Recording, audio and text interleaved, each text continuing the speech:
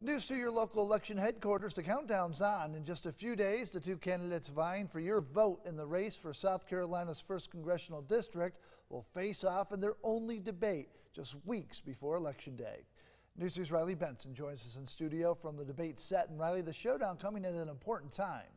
Yeah, Brendan, U.S. Representative Republican Nancy Mace and her Democratic challenger, Dr. Annie Andrews, will stand at these two podiums debating the topics and issues that matter to voters across the 1st Congressional District. It's set to be the only time the two will face off before Election Day. Now, to set the scene, the two candidates will answer questions about a number of topics based on the issues facing voters in the 1st Congressional District. We'll cover issues like the economy, abortion, health care, and more.